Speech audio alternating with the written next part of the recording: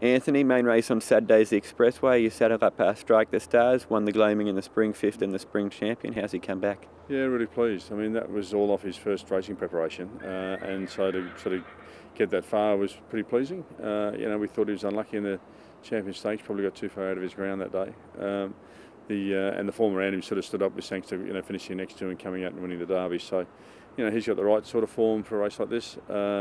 There's going to be good speed in the race, and he'll be hitting the line pretty hard over the final furlong. Is he an AJC Derby horse this time around, do you think? Yeah, I do, yep.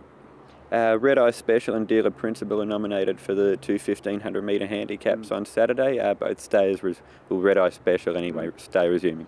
Yeah, Red Eye's come back really well, been pleased with his work and his trials, and he's on his way towards the Sydney Cup, and looks like he's going to have a good preparation. He had a fairly long racing preparation last time. We sort of picked him up at the end of it. He was brought out of work in New Zealand, and he really stood up very well, sort of going from benchmark races up to group racing, and very quick time. So a nice horse, good stayer in the making.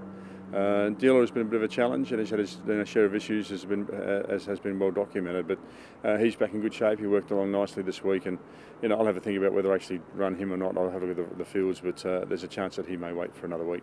You've given him a bit of a break since his last run, just to freshen him up. Yeah, exactly. He ran around a couple of unsuitable races, and we've sent him off to the Water Walker just to freshen him up a bit. And he's back from that, and he's in good shape now.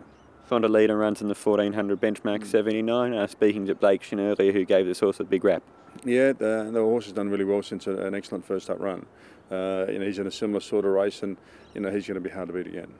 In the 2-year-old 1100 metre races, you got two nominated, Arisen and Delagos. What can you tell us about these horses? Very pleased with both of them. Both have put in good effort to their earlier runs. Delagos first up the other day was 3 deep, faced the breeze, and sort of kept making ground all the way to the line. So looking forward to him at least drawing well, but he's taken a good step off that run, and he's quite a promising horse, got a great pedigree, and we get a 2-year-old win out of him of any sort. I think it'll be a huge bonus to his hopefully a future state career. Best from your team, Anthony, for Saturday at Rosehill? Probably Fontalina.